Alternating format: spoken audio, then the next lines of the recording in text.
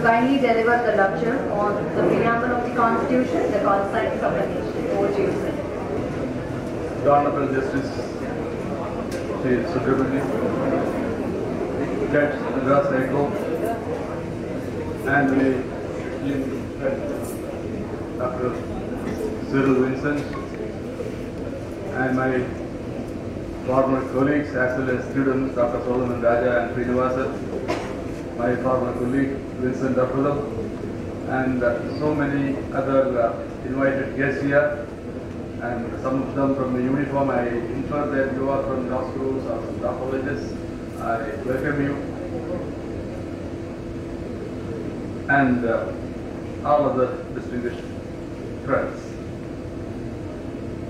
And at the outset, I thank my friend and my student Cyril for conferring on me this honor and the privilege to come over here and to deliver a lecture. I got an invitation from Cyril and told him that this is Subramanian is coming. Virtually I was engaged in an advertisement kind of a thing, telling everybody that I am going to Pondicherry just to share the dice with my own student who is now at Madras High. So in the beginning of my life as a teacher, what more I can expect? This is the dividend. This is the the kind of happiness and the sense of fulfillment when I find that my own students are occupying very exalted positions in different walks of life, and there is, I think, the words are not adequate to express my sense of fulfillment and happiness and joy and ecstasy on occasions like this. And friends, my memories go back to the days of my days in Pondicherry Government Law College. It was in the soil of Pondicherry I sprouted, grew and bloomed into a law teacher. It was through the medium of hundreds and hundreds of students of Pondicherry Government Law College I evolved as a teacher. I always believe that only through the medium of students a teacher evolves. Because after all, learning is a joint, collaborated endeavor. And the teacher is only a facilitator in the process of learning. So therefore, in that process, that has been our tradition right from the Vedic times. Now therefore, I am filled with happiness when I find that many of my colleagues and all these people are there, and I owe a lot to this place, Pondicherry, and also this great institution, Dr. Ambedkar Government Law College, Pondicherry, where I joined in the year of 1978 and left in 1994. All my formative years I spent here. That was a very, really heartwarming experience. And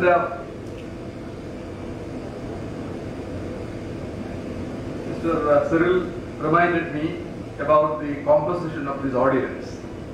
And I thought that most of the people in the audience will be the law teachers, law students and lawyers and all that. Then he reminded me, no, there are other students from non-law field as well. So it has put me in some difficulty in delivering this lecture. So to the extent possible, I will minimize the using of legalistic language or other jargons, but nonetheless, it may not always succeed, because that is something in which we have trained ourselves in a very hard way. Now friends, regarding the genesis of the Law Day, Justice Subramanian has explained to you in a very simple way what is Law Day and why Law Day, and what is the importance of rule of law, why should we abide by law. All these things have been summarized in one single sentence by the ancient rishis: Dharmo rakshati rakshita. He who protects Dharma will be protected by Dharma. He who destroys Dharma will get destroyed by Dharma.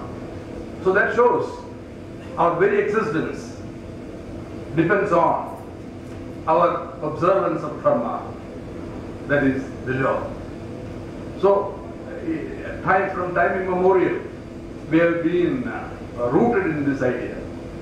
Now of course, the modern version of that we are having with us, and that is the rationale of rule of law, Law Day. Now of course we celebrate it as Constitution Day. and the Constitution Day is celebrated as Law Day. After all, Constitution being the mother of all laws. So even if you call it as Law Day, but it signifies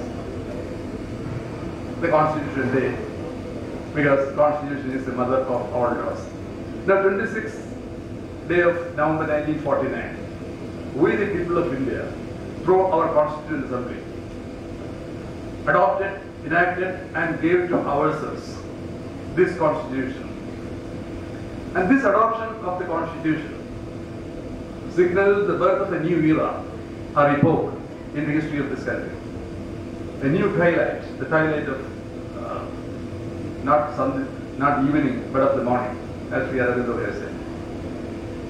And this adoption of the Constitution on 26th November 1949 was a culmination of two parallel renaissance that the nation has witnessed. And one renaissance, because this part of history, every student and every citizen should remember. Otherwise, we will not be able to own the Constitution. We will still be under the wrong notion that, as somebody says, that we have borrowed this thing, that thing from there and then smuggled to India and then made our Constitution. It's not so.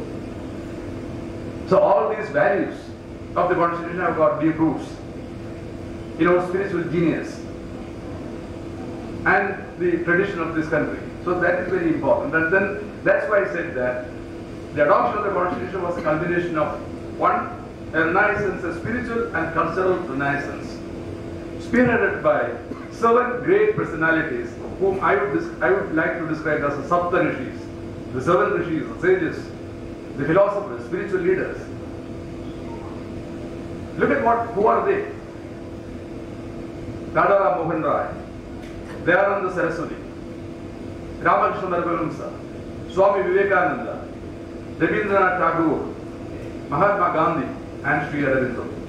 These are the Sapta Rishis who spearheaded the cultural and spiritual renaissance in this country. And it was in the wake of this spiritual renaissance, there came another parallel developments in this political history of India, the social and political renaissance, where the large number of freedom struggles, freedom fighters, those who have struggled for political emancipation of this country, and also a large number of members of the Constituent Assembly, they were all influenced by this spiritual renaissance. If you want to know that, I am not making a conjecture here.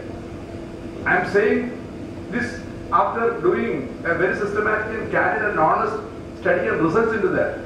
You please read the writings of Pandit Nehru, how he described all these personalities, how much the freedom fighters and the makers of the Constitution owed their intellectual inheritance to these people who were responsible for the cultural and spiritual renaissance, which had a tremendous impact and influence on the minds of those who have fought for freedom and those who are responsible for making our Constitution.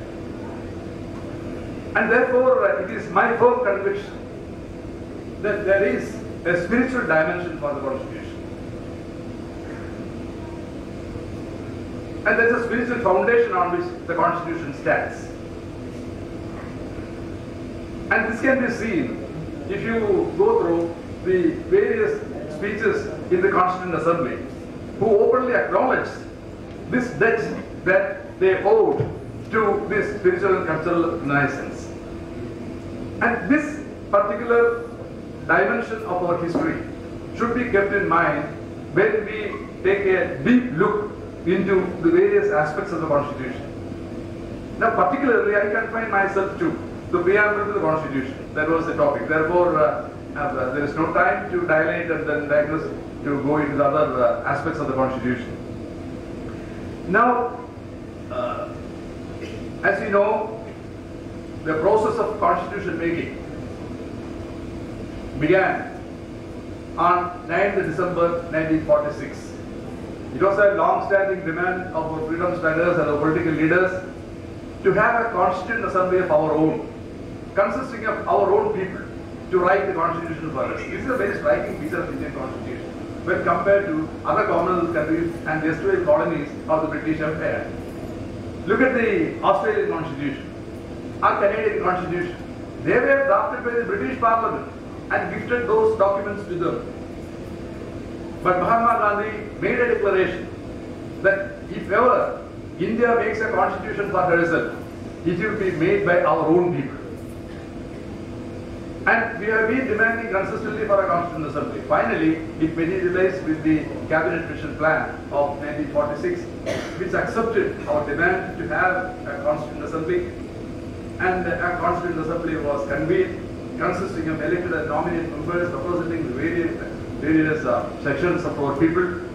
And the making of the Constitution, the process started on the 9th of December 1946.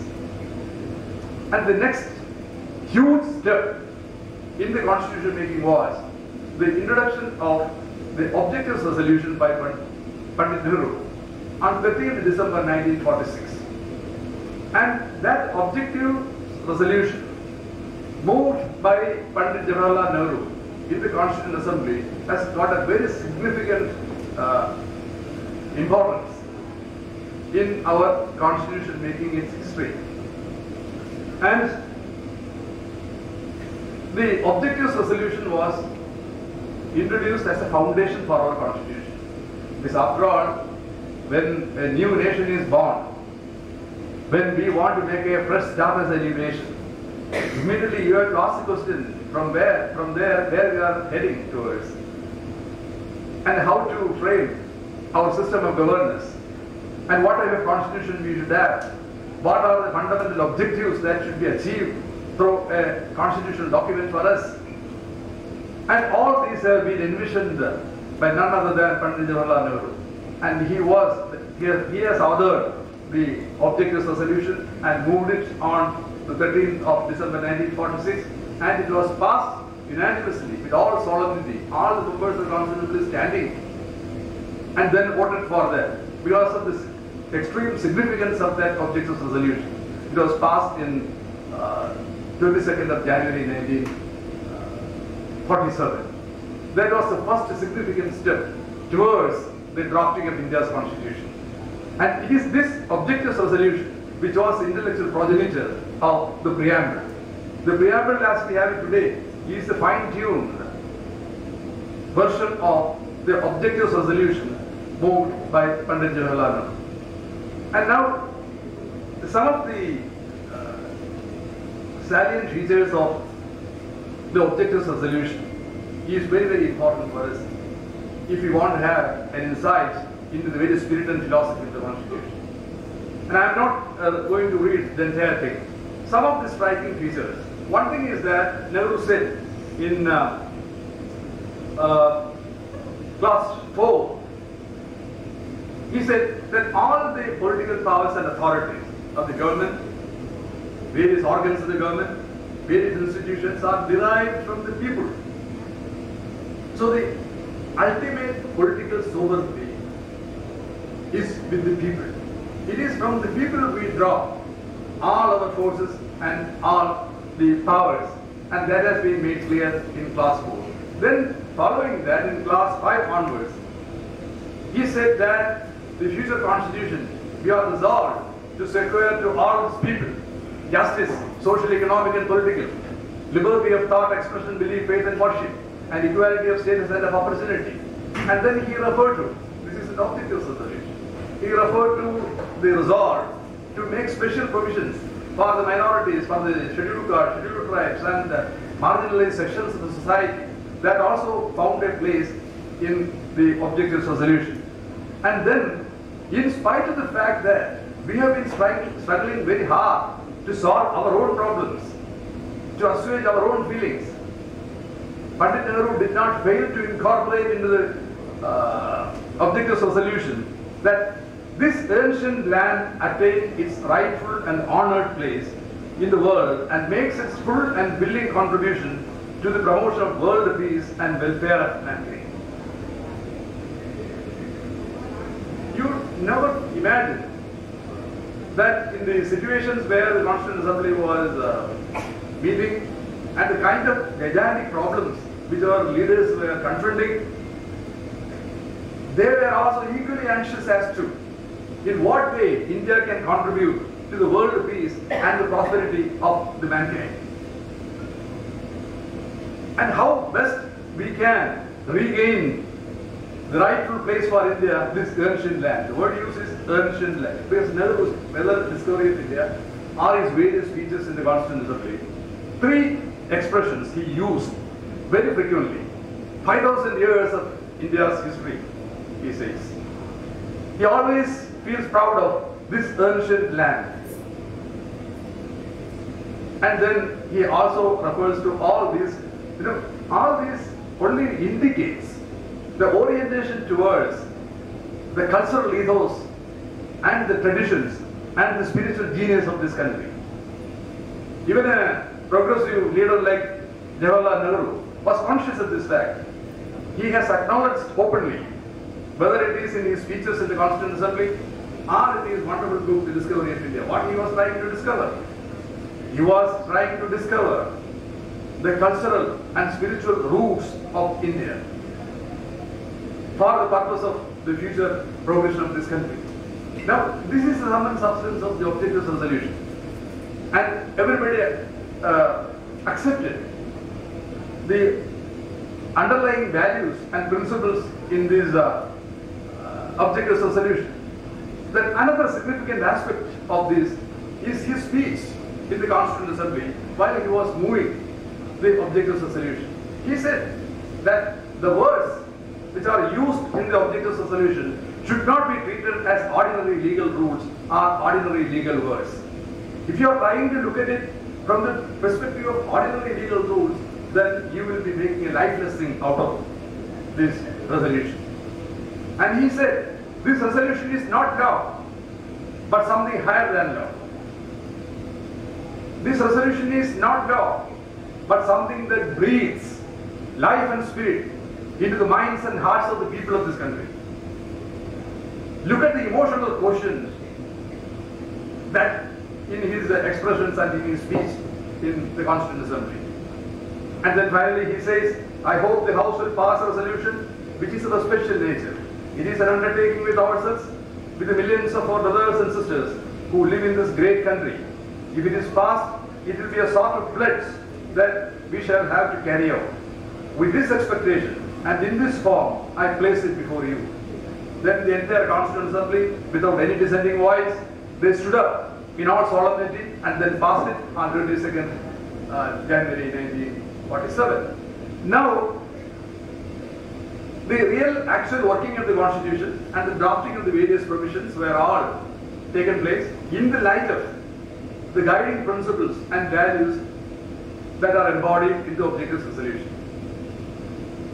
And then, after having completed the drafting of all the 395 articles, this preamble that we have today was taken up as the last item on the 17th October 1949,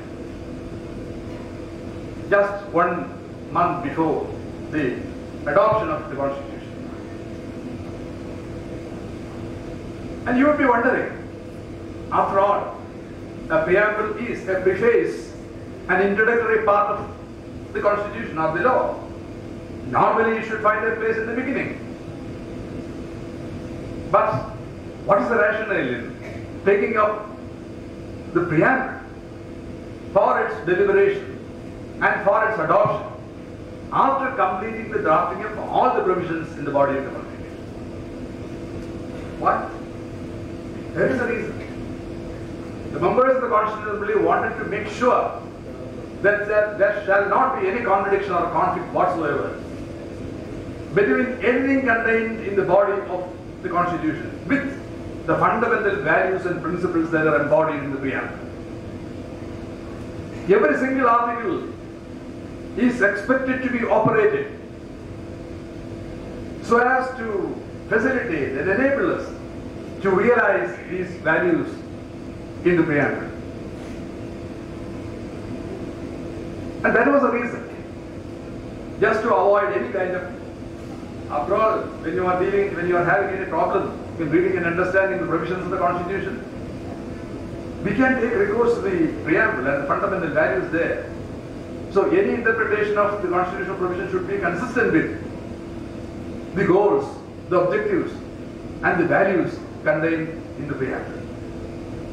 So just to ensure that there shall not be any conflict, this preamble was taken up as the last item after completing the drafting of all the provisions of the Constitution.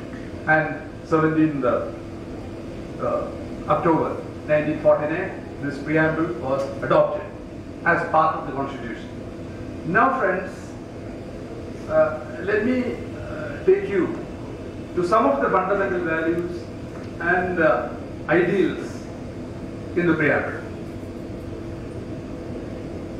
The characteristic features of the preamble to the Constitution of India is, first, the preamble at the outset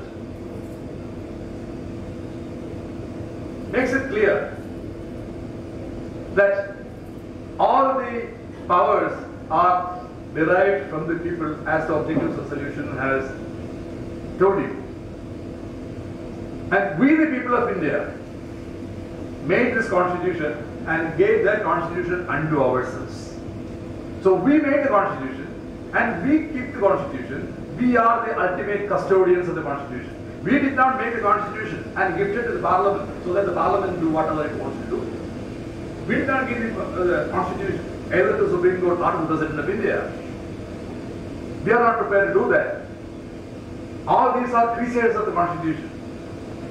People have created them in order to govern the people in accordance with these fundamental values and principles in the preamble. And now, what are, of course, now most of you must be knowing that Cyril was good enough to distribute you the printed text of the preamble. So at least now you will go through it. Now, the preamble, of course, makes it clear that we, the people of India, are the authors of the Constitution, and we keep the Constitution with us. We are the ultimate defenders and custodians of the Constitution. That is a very profound statement. And secondly, what for? What are all the things that we are going to achieve through this Constitution? As many people say, that Constitution is a transformational document. We want to transform ourselves socially, economically, politically, through this mighty instrumentality that we call as Constitution. But that kind of exercise is not possible until and unless you have a vision as to the kind of transformation that you will undertake. And the preamble provides you the vision for all the transformations that you may attempt through this Constitution. And we have resolved to accomplish certain things in the preamble. We resolved to constitute India into a sovereign democratic republic. And democracy is not merely a political or a legal principle. As J.P. Kripalani, one of the prominent members and the very scholarly member in the Constitutional Assembly, while participating on the deliberations on the preamble, he referred to each and every one of these ideals in the preamble. And he said and claimed, he asserted, that all these values are not mere constitutional principles or legal principles. They are spiritual principles, ethical principles, moral principles. Even democracy, he says, that it's a moral principle, rooted in non-violence. In democracy, we don't break heads, we count heads in order to solve our problems, isn't it? In other systems, we will break heads in order to solve our problems. Democracy is not, it is rooted in non-violence. We count heads and then solve the problems amicably. And democracy, of course, many of the students are here even from non-government. Democracy implies two things, my friends and friends. One thing, of course, is a form of government, a majoritarian form of government. A mere form of government will not make democracy a meaningful thing. It is also a way of life.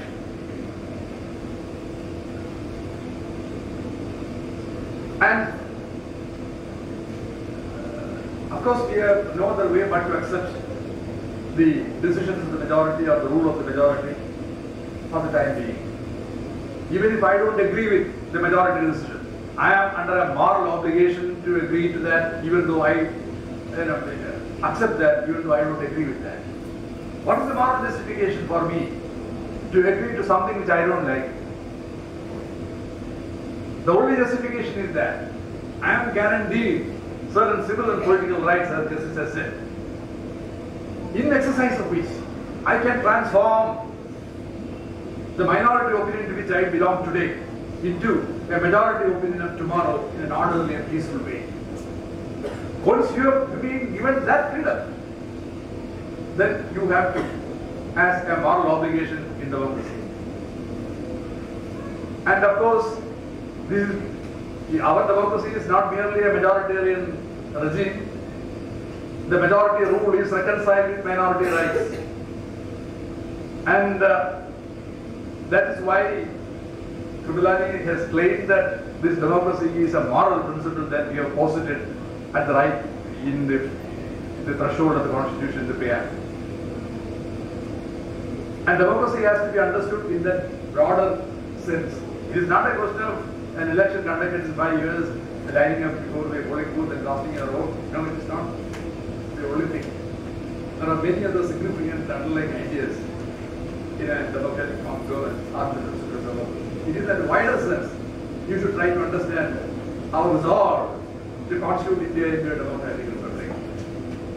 It's a republic because people participate and people decide who should govern them. And it is our sovereign because we don't take any dictates from any other foreign states. We decide our issues, we decide those problems, and we don't accept any political superior to us. Only in that limited sense you can understand that is sovereign democratic republic. And then we resolve to secure to all our people, to all our citizens, justice, social, economic and political, liberty of thought, expression, faith, belief and worship, equality of status and of opportunity. So, justice, liberty, equality. All these are again moral principles, spiritual principles. All these things are attributed to what is called as the dignity of the individual, the modern version of the ancient divinity, the doctrine of divinity of man. Every human being is an embodiment of the divine spark. It is in recognition of that we want to secure to all other people the human dignity and all other freedoms that follow, that goes out of that. Then equality of status and opportunity, as well as we are resolved to promote fraternity. And this equality and fraternity again is a moral principle. Without it, it cannot be a foundation, it cannot have a foundation. As the Ishavasa Upanishad says, Ishavasa Vidam Sarvam. That's a universal declaration of the dignity of man as well as the spiritual equality and fraternity of man. What is the idea of fraternity? Other than this, we can understand that we are all the common, come from a common stock. We are all children of God. That's why we, brothers and sisters, of fraternal feeling. That's what we have to spread and create in the society. So that is not a spiritual foundation. It is a moral principle. Otherwise, you cannot have a sound foundation on which these concepts can exist and for a long time. And then, of course, after resolving to secure to all its people justice, liberty, equality, and to promote them among all the people fraternity, it says that assuring the dignity of the individual and the unity of the nation. Unity and integrity are both one and the same. When it comes to justice, liberty and equality, we use the word. We resolve to secure to all these people. But when it comes to the dignity of the individual and the unity of the nation, we use a different word, that is assuring the dignity of the individual and the unity of the nation. Of course, the great leaders men of wisdom who drafted the constitution clearly understood the difference between sequer and assure. Sequer means to put beyond the hazard of losing or to relieve from any exposure to danger. All this justice, liberty and equality should be put beyond any possible danger, and therefore we have to secure it by appropriate provisions of the Constitution. Having done that, assuring the dignity of the individual and the unity of the nation. That assure means to make sure and certain, which makes dignity of the individual and the unity of the nation, if I may say so, are as non-derogable values of the preamble. They are the two non-negotiable values of the preamble. We cannot compromise with these two ideals in the preamble, the dignity of the individual and the unity and integrity of the nation. All the fundamental rights, all the human rights, justice, liberty, these are all delineations, and these are all emanations from the core concept of the dignity of the individual. That's a very profound concept. If you think about that, all these fundamental rights, all these human rights are nothing but emanations from this core concept of the dignity of man, which is a moral principle. And then the unity of nation. We shall not do anything which will endanger, which will compromise with the unity and the integrity of the country. If Mother India perishes, who survives? We have been taught and we have been singing right from the Vishnu Purana's time. Janani Janma Bhumicha Sargara Gariyasi. And I am prepared to sacrifice even the heaven for the sake of my mother and motherland. This is a tradition. This is a conviction with which, on the basis of which, our culture evolved and our civilizations manifested. Therefore, there is no doubt, there is no wonder that the preamble gave a very important and prominent place for the unity and integrity of the country, which is non-derogable, which is non-negotiable. The entire constitution, even the entire preamble, can be subsumed under the rubric of these two, the dignity of the individual and unity and integrity of the nation. You take anything, entire fundamental rights, everything, you can relate to the dignity of the individual. You look at the body of the constitution. You are having parliamentary form of government, but you put check and limitations on the parliament, unlike the British parliament, which can make and unmake any law. Our parliament cannot. It is a constitutional democracy. And you take, for example, the federal structure, or a flexible federation, as Dr. Ambedkar said, with a strong center. That's a deliberate choice that we have made. That can be understood only in the perspective of, from the perspective of this assurance of the dignity, the unity and integrity of the country.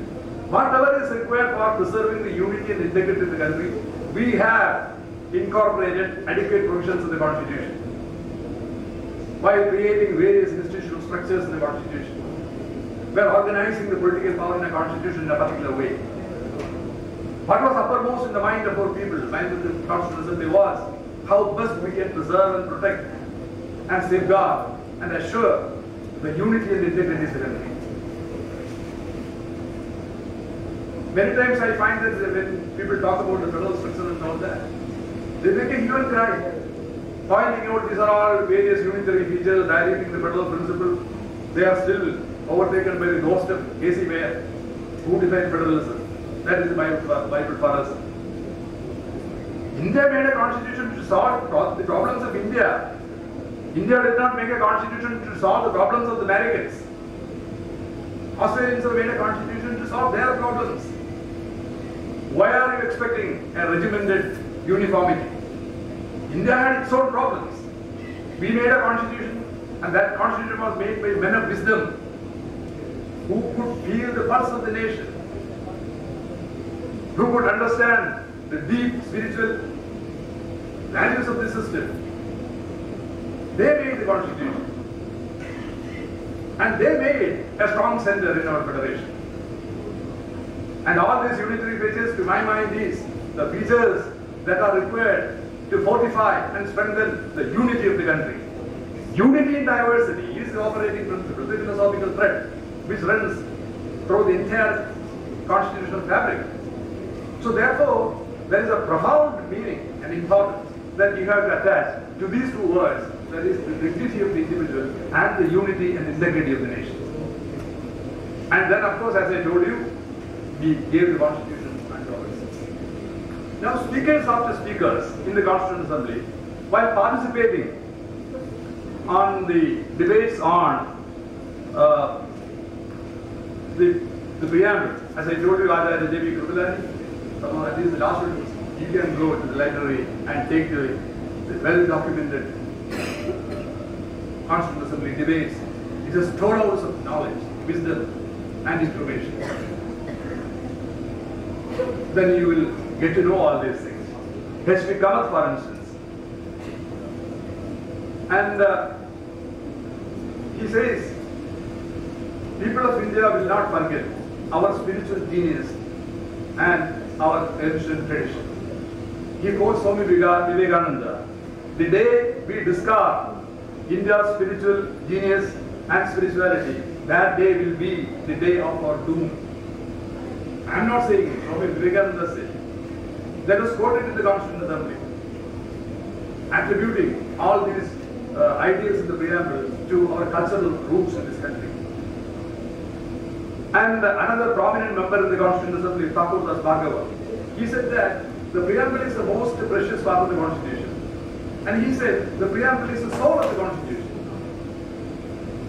And all the 395 articles have to be measured with the yardsticks of the preamble.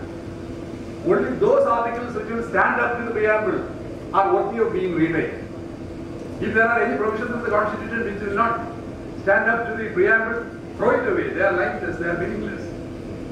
So that is the kind of importance given to the preamble. And all these ideals and principles, they are treated as moral values, spiritual values, ethical values.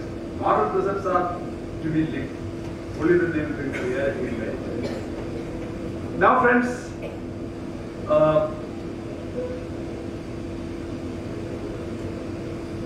when I say that all the values and principles in the preamble together constitute what I call as the value quotient of the Constitution. That is very much there in the preamble. That has got, all of them are Indian and indigenous. All these ideals, we did not borrow or smuggle from the French Revolution or the Russian Revolution or the American Declaration of Independence. But at the very same time, I should tell you, that's not my topic. When it came to the organization of the political power, when it comes to the institutional structures that we have provided in the Constitution, the parliamentary democracy, how to organize the parliament, how to compose the two houses of parliament, what will be the relationship between president, prime minister and parliament, there are many things we have taken from the experiences of other liberal democracies. In fact, there was no hesitation on the part of our people to accept, to receive, to absorb and to assimilate anything that is good which they come across. So they observe the constitutional experiences which other liberal democracies have. Therefore, we adopted the parliamentary form of government in England, and we adopted the technique of a Bill of Rights, enjoined with the doctrine of judicial review. We have adopted a federal structure in our own way, which will satisfy our requirements. In all these things, there is no doubt that we have borrowed, we have adopted the systems which were there elsewhere. And we have never been exclusive, we have been inclusive. Right from the Rigvedic period, it said, let us keep open all the windows on all four sides, so that the wisdom may come to us from all sides. This has been our view, right from the beginning. So therefore, we did not have any hesitation to accept something from other systems if they are good. But even when we adopted such the parliamentary reform or anything, we have done so with necessary modifications which will suit to our requirements and conditions. So anyway, that's not my topic. Now, as many of you must be wondering why this old man has missed two important expressions in the preamble. Is it because of his fading poor memory, or due to inadvertence, or due to arrogance? How dare he is to take the liberty to omit two crucial words in the preamble. Yes, friends, I did it deliberately. It's my conviction, my view, which you need not accept. The two words which I omitted in the preamble is secular and socialist. And of course it is a very ticklish issue. Why? I am not in a situation or in a mental condition to utter these. This is a very memorable occasion. We are celebrating the Constitution Day today. Why should I utter why should you make an utter lie in front of you? What is the text? We, the people of India, have solemnly resolved to constitute India into a sovereign, socialist, secular, democratic republic. And then so many things. On this 26th day of November 1949, we hereby adopt, enact, and give to ourselves this constitution. Is it not a lie? On 26th November 1949, we, the people of India, did not resolve to constitute India into a sovereign, socialist, secular, democratic republic. On 26th November 1949, we, the people of India, have resolved only to establish a sovereign, democratic republic. It was so. Why should I utter a lie on this solemn occasion? Satyameva Jayate is our motto. On the very front of the Constitution, an utter lie, declaring the whole world that lie. Why should we do that? That is one reason why I did not read that. As a piece of information, you have to read. I have no authority, moral or legal, in asking you to refrain from reading the preamble in its completeness. But I did not want to make sin, by telling you a lie on your face, saying that on 26th November 1949, we resolved to constitute India into a sovereign, socialist, secular democracy. We did not do that. Now, another reason in this context is the very entry of these two expressions in the preamble are clandestine and lack democratic legitimacy. These two expressions were interpolated into the preamble, smuggled into the preamble, thrown back though, during the demise of democracy in India, during the dark days of emergency, which witnessed the demise of democracy. Only thing is that 42nd Amendment was enacted in the Parliament building. The members of the Parliament were languishing in jail. So the very amendment by which these words were included in the preamble lacked democratic legitimacy and propriety. And thirdly,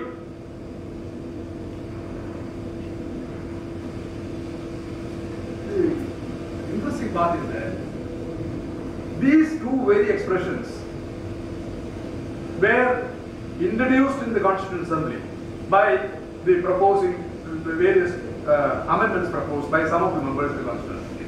They criticized Dr. Ambedkar and Pandit Jawaharlal Nehru very severely. They said that the word secular should find a place in the preamble.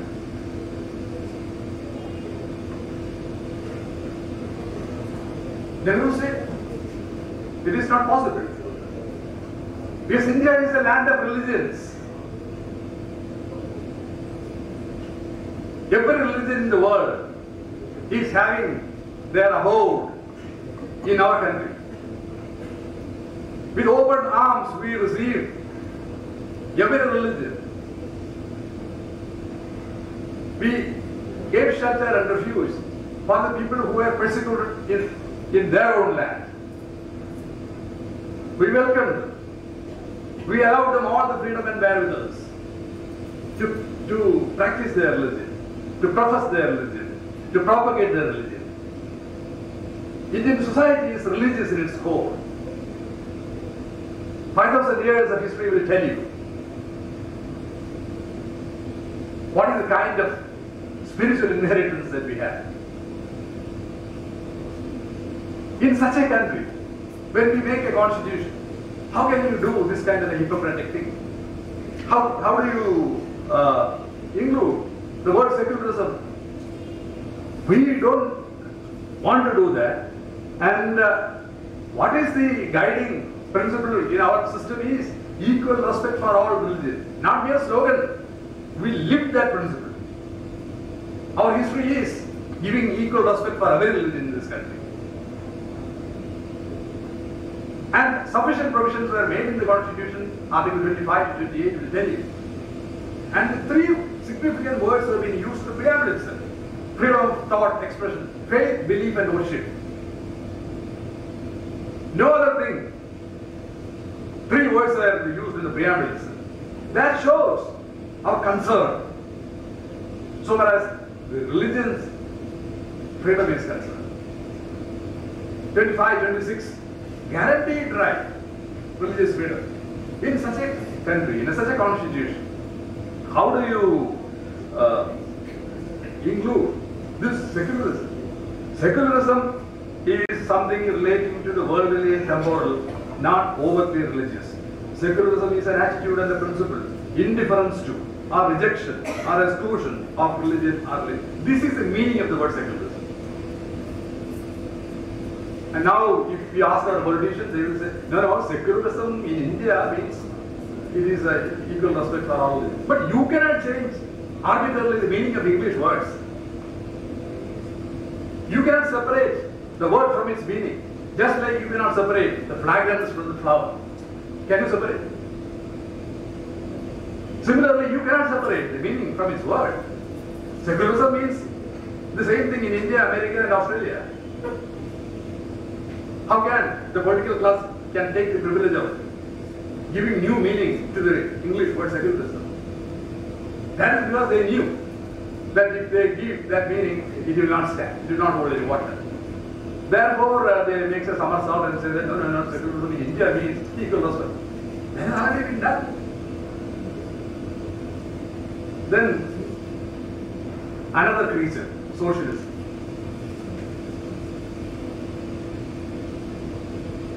Nehru was severely criticized in the Constitution. He was an ardent student of Karl Marx, a follower of Marx, and he was a student of Harold Lansky, and he was a proclaimed Fabian socialist. But socialism is not to be seen in the preamble, which he authored. Then many people raised questions.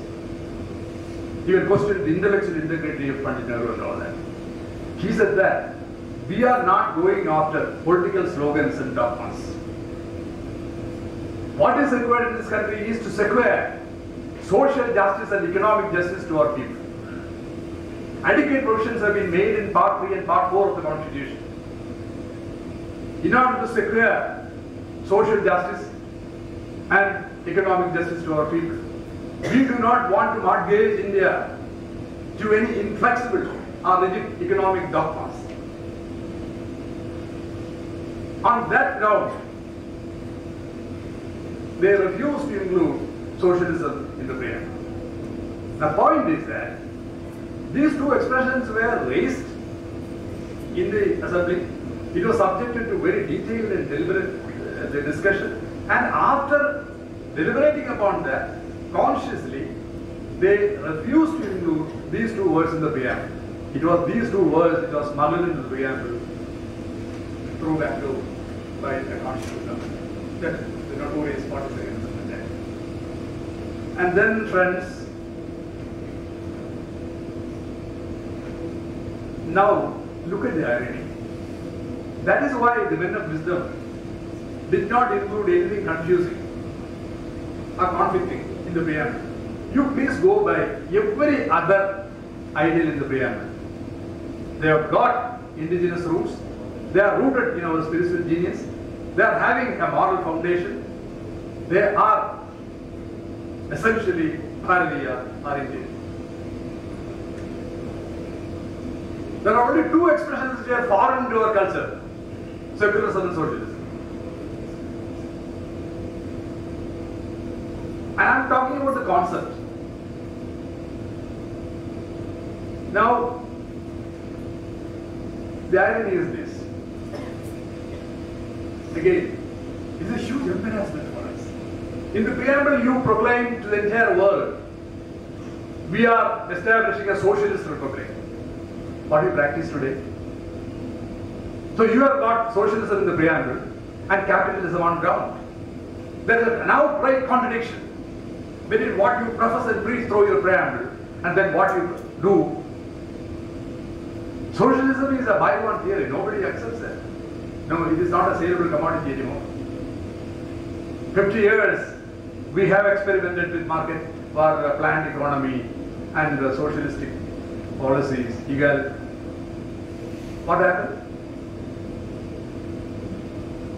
The entire world has refused even to give loan. So our people have taken all the gold from the Reserve Bank and went to IMF for loan. So thanks to the magnanimity and sagacity of Narasimha Rao and Manmohan Singh, a minority government, brought about a turnaround. See, maximization of national wealth is our priority. If your coffers are empty, what social justice and economic justice you will do? So if you are sincere and serious about securing social justice and economic justice, your coffers will be full, your treasuries will be full. You should have sufficient national wealth. If it is not possible through socialist route, come on, you go along with the capitalist route, foreign direct investment. Now look at where it just stands. So the point is this: such contradicting principles were not allowed to be there in a preamble. But unfortunately, through this 42nd Amendment Act, they amended the preamble, and then these two words were included. Let us prove to be counterproductive and embarrassing. If anybody reads our preamble and look at our economic system, they will laugh at us. Again, you are telling a lie in the preamble. That's another point. It is not essentially legal or constitutional. It is a common sense. Now, one more point with that I will conclude. See, this kind of a situation could have been avoided if the Honorable Supreme Court in Keshavananda Bharati's case decided that the preamble was not amendable. In fact, N.A. Palkewala has argued very vehemently that the preamble should be treated as unamendable. Under Article 368, the Parliament shall not have any power to amend the preamble. It is quite right. The preamble is the soul of the Constitution, we say. And Article 1 to 395 is the body of the Constitution. All the changes you can make only in the body, not in the soul. Soul is eternal, indestructible, immutable. All these changes can take place only in the body. Every cell in my body continues to change, perennially, but still I remain the same.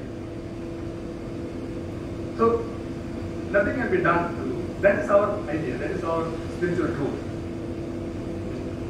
As Lord Krishna said in Bhagavad Gita, Nainam Sindhum Shastrani, Nainam Dagari Bhavaga, Nainam Vedandyapo, Nasosheri Bhavaga. About the sword he says, it cannot be injured by weapon, it cannot be burned by fire, it cannot be drenched by water, it cannot be dried by air. It is immutable, it is eternal. And every member of the Constitutional Assembly described the preamble as the soul of the Constitution. The entire Constitution, the body of the Constitution consisting of 392 articles, are the vehicles, are the instrumentalities, are the means to achieve the ends being the ideals in the preamble.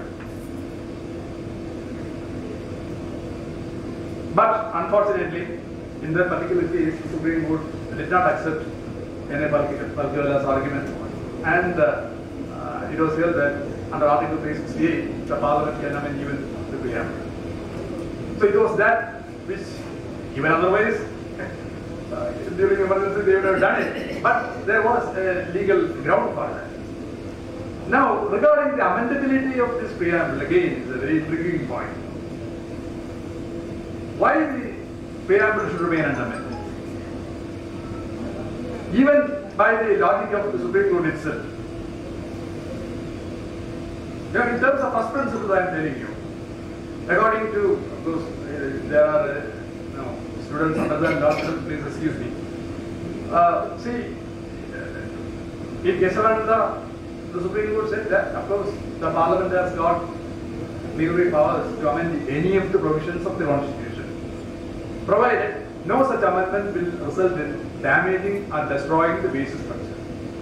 Justice Khanna said that the identity of the Constitution shall not be changed by any amendment under Article 368 in Parliament. Then, what is the identity of the Constitution? Again, Justice Khanna said that the identity of the Constitution consists in the basic structure of the Constitution. Then, what consists of the basic structure? Basic structure consists of certain basic features of the Constitution. They are the identification marks of the Constitution. And then the court proceeded and said, and also in various subsequent cases, the Supreme Court was said, the basic features of the Constitution are not amendable. Proposition number 1. Where from we get the basic features? So far, the Supreme Court has delineated and derived each and every one of these basic features from the preamble. So, preamble seems to be the source from which all these basic features are derived, and these basic features are unamendable. Where is the logical fallacy? The basic features which are derived from the preamble are unamendable. How can the very source, the preamble, from which we get the basic features are amendable?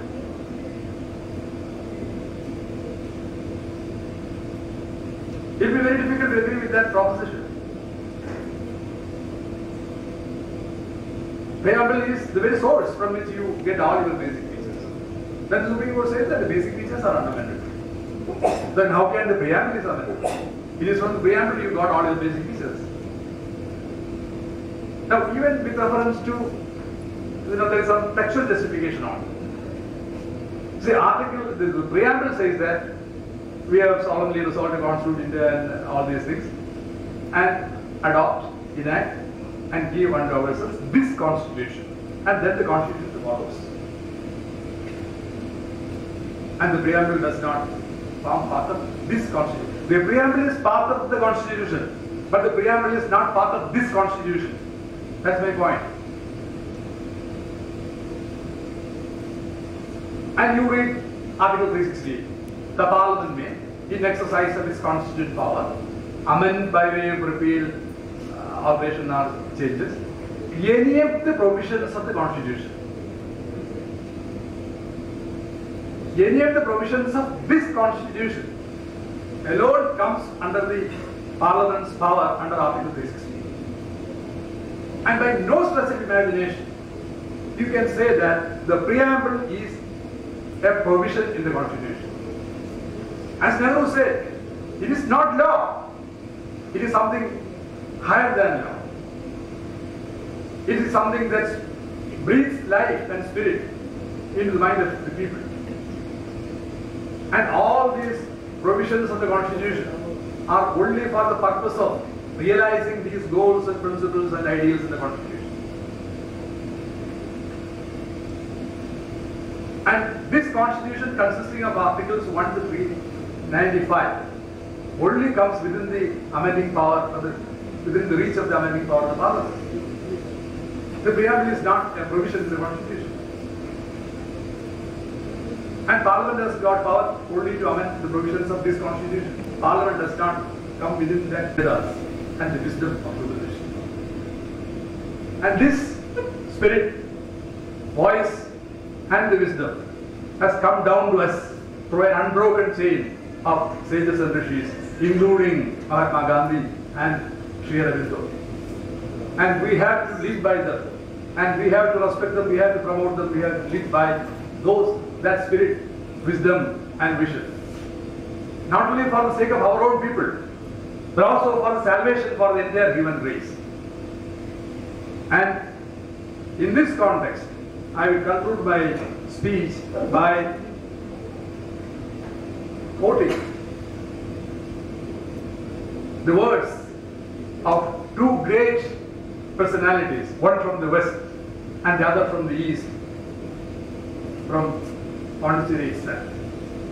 Now, Dr. Arnold Toynbee, after surveying the story of the entire human race, had this to say. And he says, and I quote, "It is already becoming clear that a chapter which had a Western beginning will have to have an Indian ending if it is not to end in self-destruction of the human race.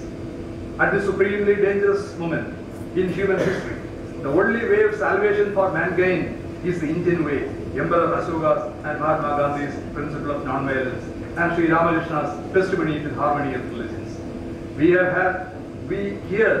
have an attitude and spirit that can make it possible for the human race to grow together into a single family. And in the atomic age, this is the only alternative to destroying ourselves." Echoing our Upanishadic statement, Vasudhaiva Kutumbakam.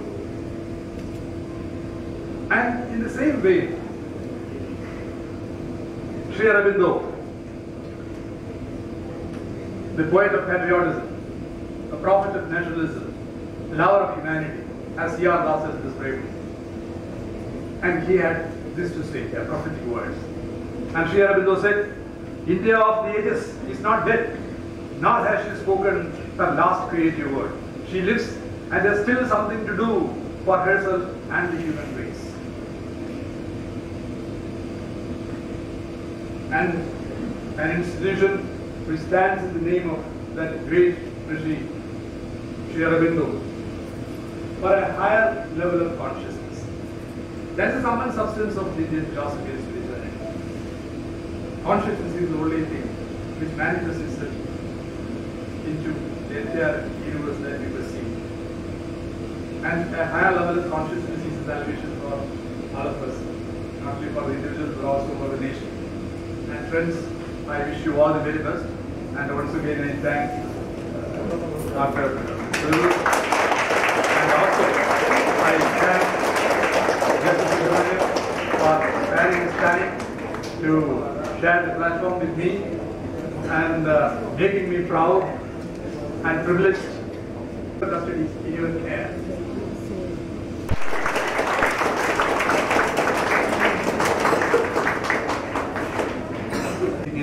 If I know the answer, I will answer, or else I will further study and understand it and then convey it to Cyril and see he will